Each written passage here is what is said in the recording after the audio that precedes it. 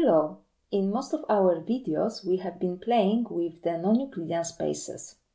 However, we have not played with the time dimension in them so far. In this video, we will combine spherical and hyperbolic geometry with relativistic effects. But before we travel to fascinating non-Euclidean worlds, let us start with the Euclidean geometry. The game you see here is Space Rocks. It is a clone of the classic game Asteroids. It is based on the Newtonian physics. If you accelerate, you move forever in that direction, unless you decelerate. It is pretty similar to how Newton imagined how the real world works. One interesting consequence of this physics is that we cannot accurately determine our speed. We know that Earth is moving very quickly around the Sun, but we do not feel it. That is because the whole Earth is moving with us. You can see this effect in this slide. The spacecraft is moving very quickly relative to the grid. Still, all the rocks are also moving at speed zero relative to the spacecraft. As a result, the spacecraft cannot tell it is moving just by looking at the rocks. We call it the Galilean invariance. However, today we know that our real world is more complex than this simple model. Some things can only be observed if we wait for a long time or if we move very quickly. You probably have not noticed, but the universe shown in this slide has been expanding while we were talking. Now, let's see what happens when we start moving very fast. According to the principles of special relativity, fast-moving objects contract. The closer their speed is to the speed of the light, the more contracted they are. Look at the moving objects here to see that effect. Well, we mean objects moving fast relative to you. If you accelerate, previously stationary objects will start moving fast relative to you. Another well-known relativistic effect is time dilation. It means that time passes differently for different objects. Note the clocks on the star and the spacecraft. They show the same time. However, if we start moving the spacecraft and then return, note that less time passes on the spacecraft than on the star. Now let us move to the spherical geometry. This is again space rocks but played on a sphere.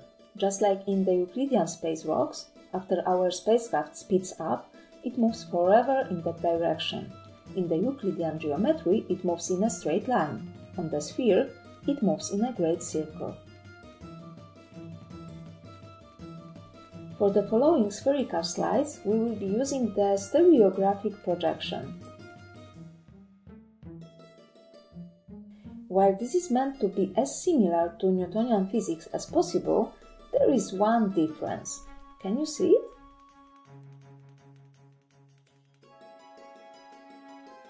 There is no Galilean invariance here. In this slide, all the rocks are moving along geodesics.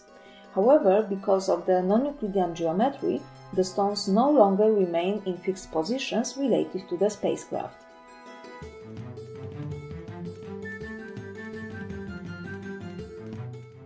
Eventually, here is space rocks in hyperbolic geometry.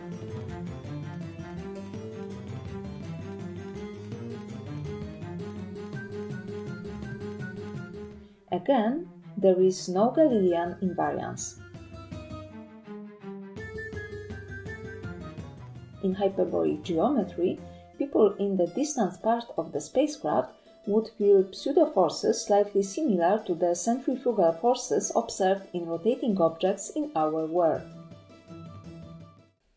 Most non-Euclidean games use a model of physics like that, or even something simpler.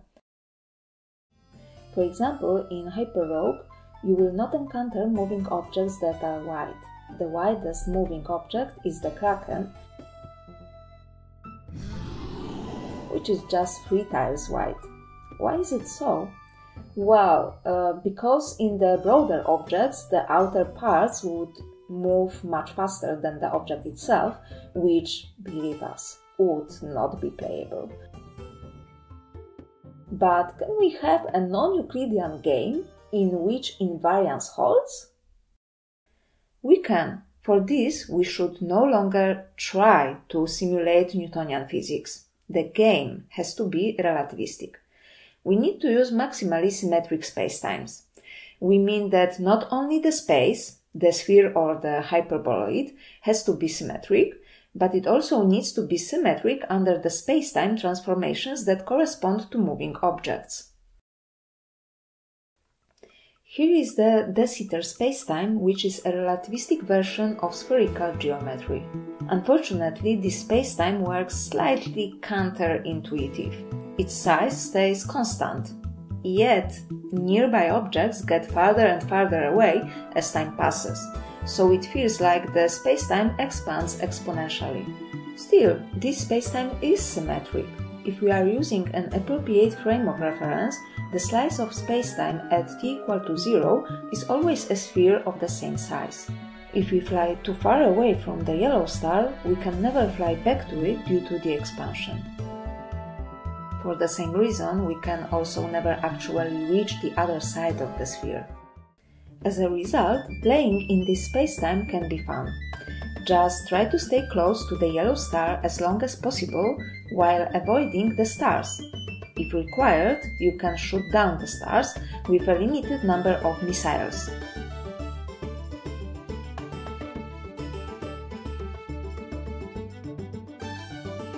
For a high score, you will also need to replenish your resources by capturing fuel, oxygen, health, and missiles.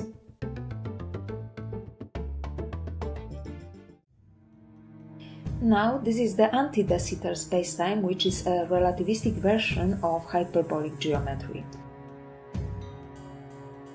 As the name suggests, it is the opposite of the Desitter spacetime.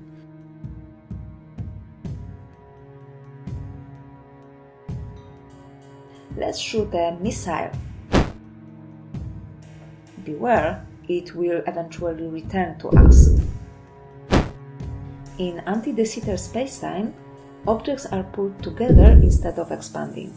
Note that missiles are moving at speed very close to the speed of light, which is why they look very squashed to us.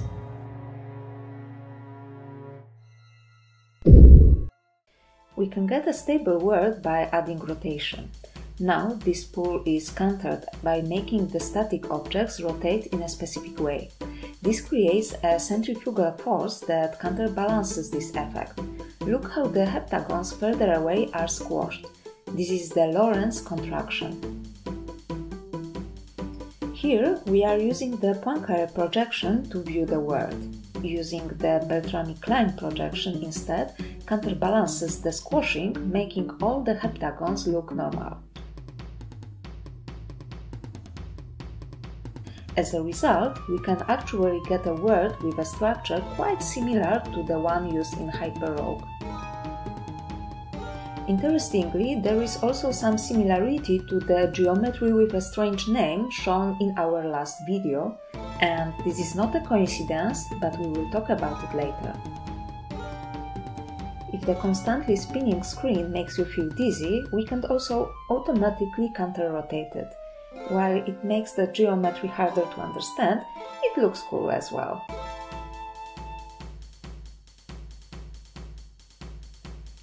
Oh, and there's one technical aspect we have not discussed so far.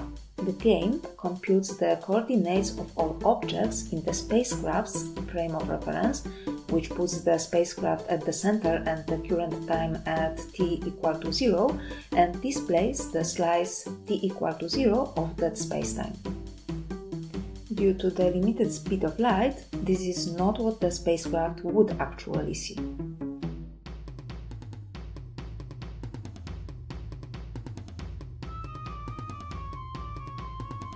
In this slide, we present the, let's call it, visible state. Everything is seen at the moment that the spacecraft would actually see it.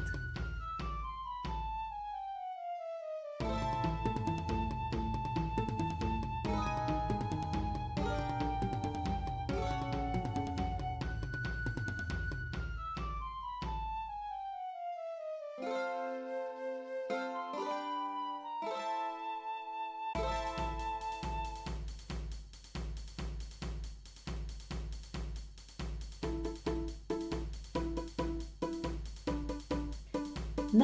let's introduce a turret aiming to shoot us down. It may appear that it just shoots randomly. Well, it is as accurate as it could possibly be. However, due to the limited speed of light, it can only see the past of our spacecraft. As a result, it computes the shooting angle so that the spacecraft would get hit if it didn't speed up. We did speed up in the meantime, so it missed us. Let's see what happens if we do not accelerate.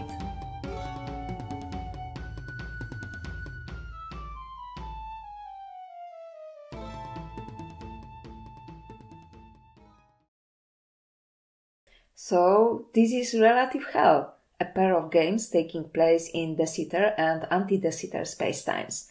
You can play it yourself either by itself or as a part of the RogueViz collection, which you can wishlist on Steam. See the link in the description. Have fun!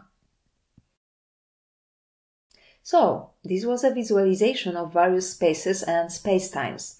If this is just what you wanted, have fun playing relative hell. However, if you would like to know how these spacetimes are constructed mathematically, please continue watching.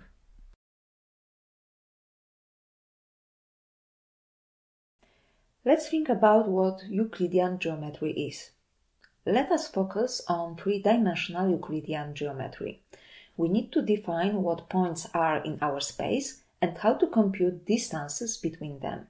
This, in turn, lets us define isometries, which means translations, reflections, and rotations, which are transformations of the space that preserve the distance, treated as a template that we will use in other geometries. Here we apply a rotation. A rotated object will use its own coordinate system based on an isometry.